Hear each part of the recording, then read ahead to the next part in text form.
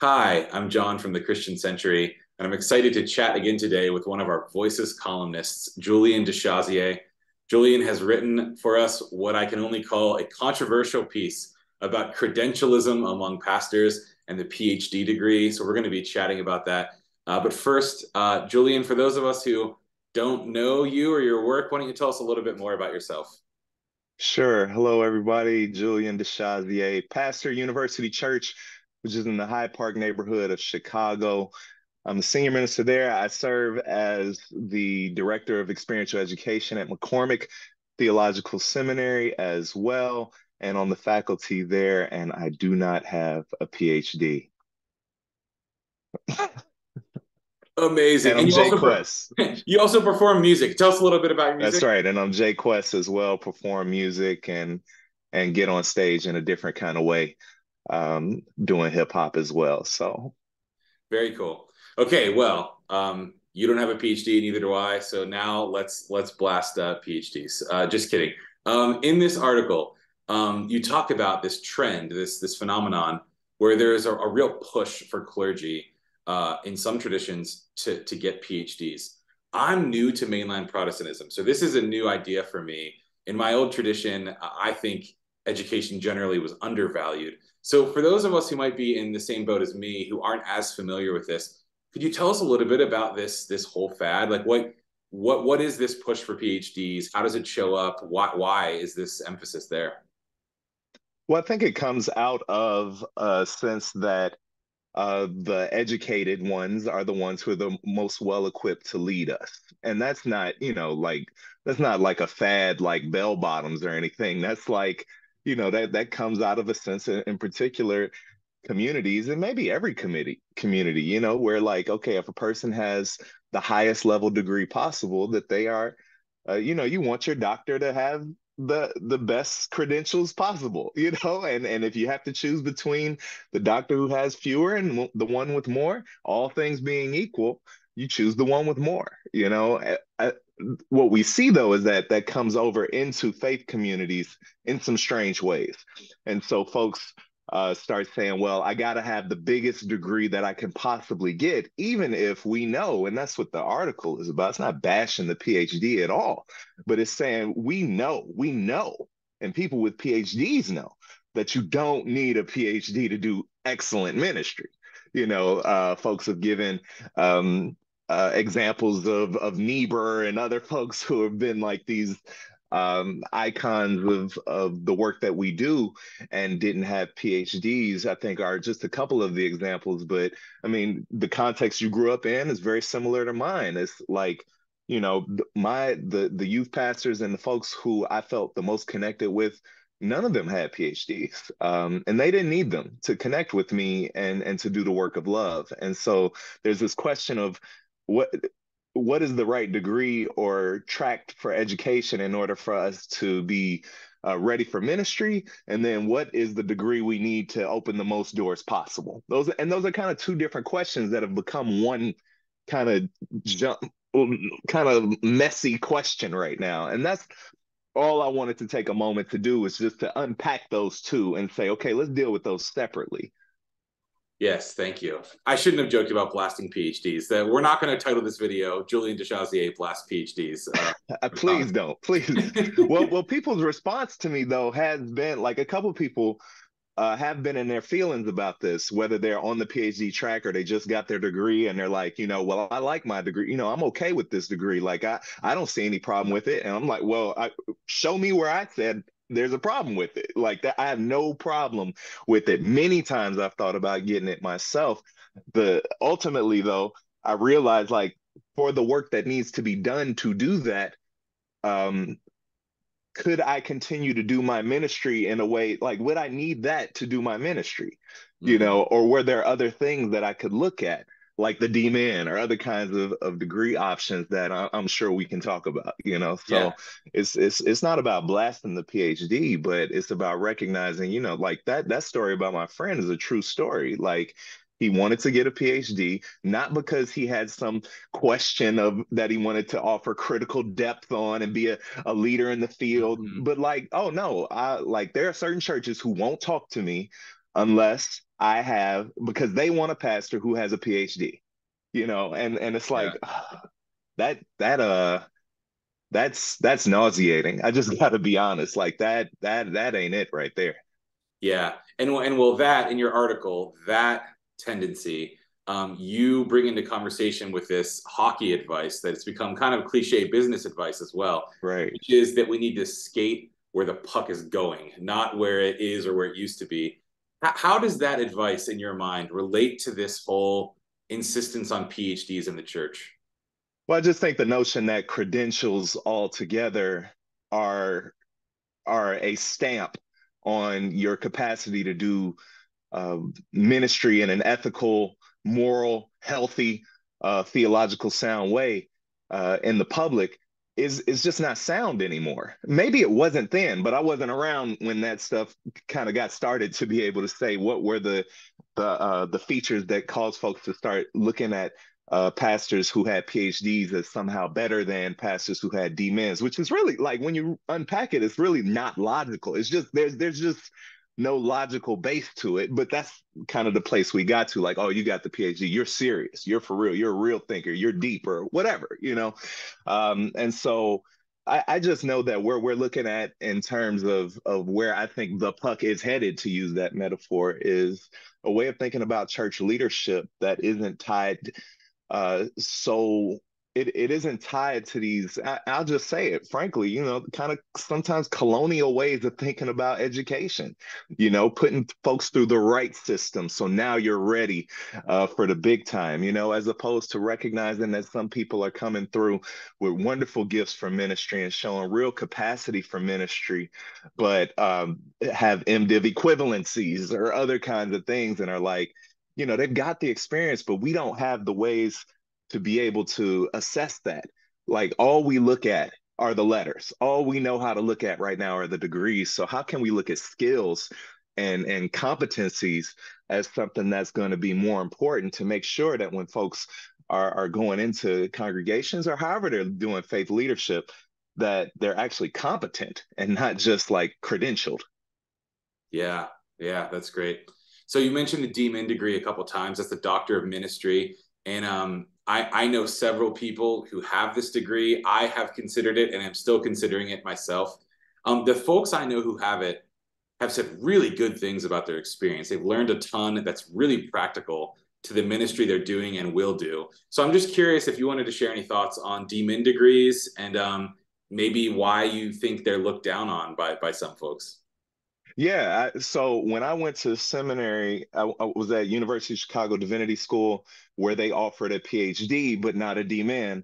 And then I began to go work at McCormick Seminary right across the street where they offered a DMin, but not a PhD. And got a chance to see both sides of that. And one of the things that I instantly began to recognize is that a lot of these folks who are doing DMin are like they are passionate and embedded in ministry on the ground. Like they are doing ministry, public and professional ministry. That the DMin was not just doing the critical thinking and the research and all of that, but really taking a problem and then thinking about potential interventions and then actually doing those and then being able to do assessment on those interventions, like problem solving, like around a project that is relevant in your context. Like it's we need the deep thinking that is offered by the PhD track. We need um, folks to dive deep into ethics, theology, Bible, ministry, all of that kind of stuff. And we need folks who, inside of our parishes, know how to take this content and do something with it and make sense out of it. That content doesn't live in a book now or a library, but that it will live in with the people. And I think the DMin degree I've learned in my time at McCormick around those students and seeing that program continue to flourish is that's really what it's there for. A group of folks who let's face it, we recognize that in the church, we don't need people in the American church who can read German, for example. It's not a diss. That's not a diss, but that's a thing you got to do in the PhD, right? Like you're gonna have to pick up German, probably two or three other languages, depending on what you're trying to do. And that you just recognize I can be taking that time and really be working on this problem and working on these interventions and doing some assessment and thinking more deeply around the practical elements of this. And so, it's both and, but the notion that the DMin degree is a stepchild to the PhD or it's a shortcut to being the Reverend Doctor. And that is the way that a lot of congregations look at the DMin. Like, oh, you didn't want to do the 4 or 5 year thing. You just got the 2 or 3 year. Okay. Like we got to slow down on that, because one thing that it's doing is for congregations themselves, is keeping them from a gigantic pool of folks who either have DMins or just MDivs or maybe even MTS or other degrees that have the talent. Like they can lead your congregation right now, but you won't even look at them because on the profile it's like PhD preferred. But we won't say why. We won't say why. Okay, let's just say why. Why do we want this person to have a PhD? Because we really want our pastor to be a writer or in the academy, or to be doing robust work within a particular field, or we want no one's ever needed a PhD to go visit the hospital, Mm-hmm.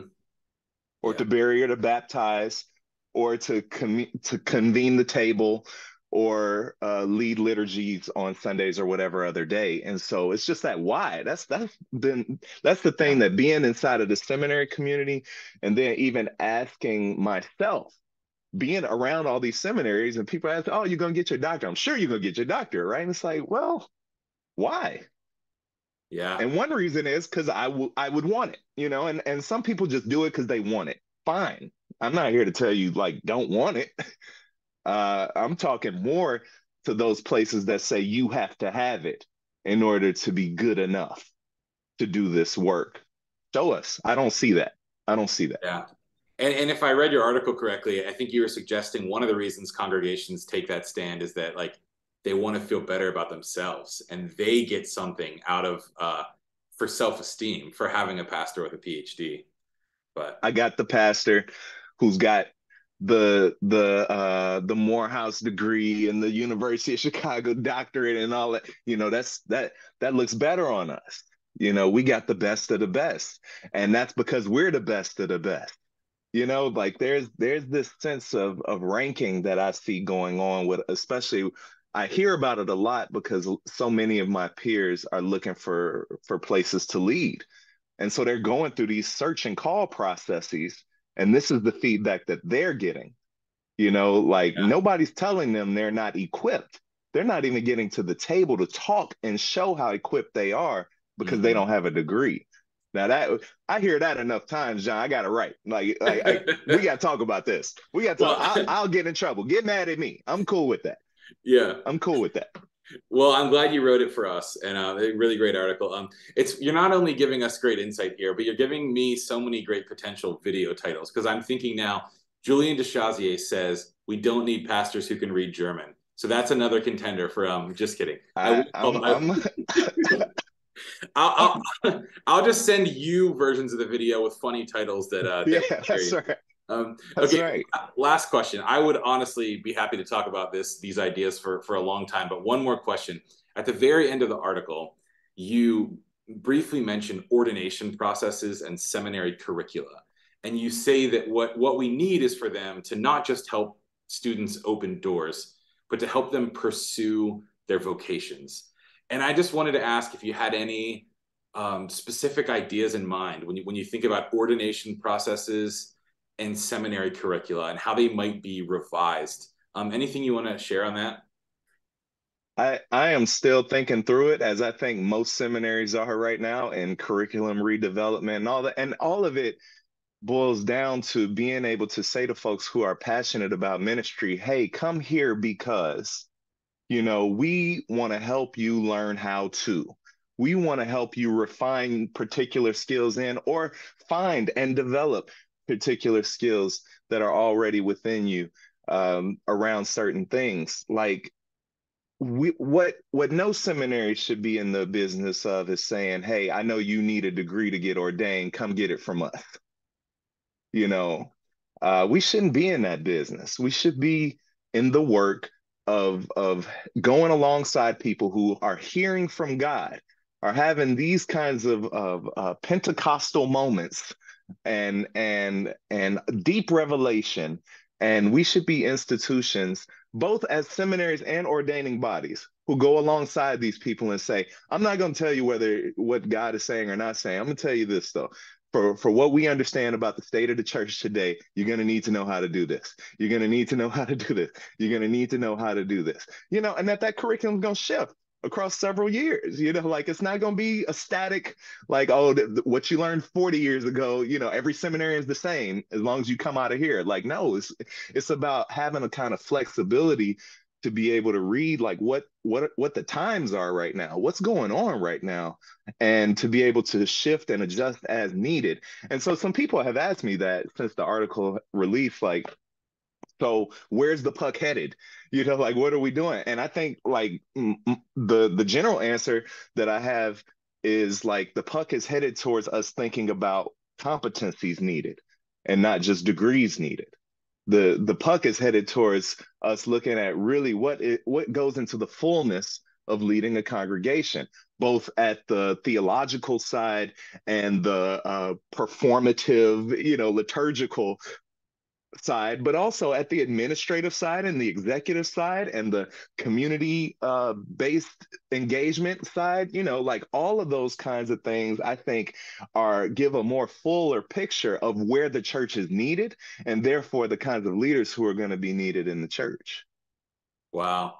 Yeah, and you know, I loved my seminary experience. I went to a great seminary, but not all of those aspects are taught very robustly. Yeah. A lot of So these. and a lot of times it's like you got, I mean, I'm there, right? You got theology, you got Bible, you got ethics, and then like ministry is like everything else. It's like Yeah. everything else. You get one preaching class. You get you know, like you get so little in terms of what you'll be doing the most of. Hmm. And that just feels like again somebody from a generation ahead of me, older, somebody older than us would have to say like, here's why we did that. Here's why we set it up like that. Because now we look at it now, and this is, I think, a reason why so many people are like, do I need seminary? You know, like, and Yeah. enrollment's down everywhere across the board, across the Hmm. board. Yeah. So, um, so being able to say, you know, ask a different set of questions, I think is kind of the time we're in right now. Wow. Well, thank you so much for chatting, Julian. It's been a lot of fun to hear from you. For those out there, if you haven't gotten a chance to read this article, the link will be below in the video description. You can read The Well-Credentialed Pastor. In addition, we'll have a link down there where you can check out Julian's music. Julian, thanks so much for talking today. As always, thank you.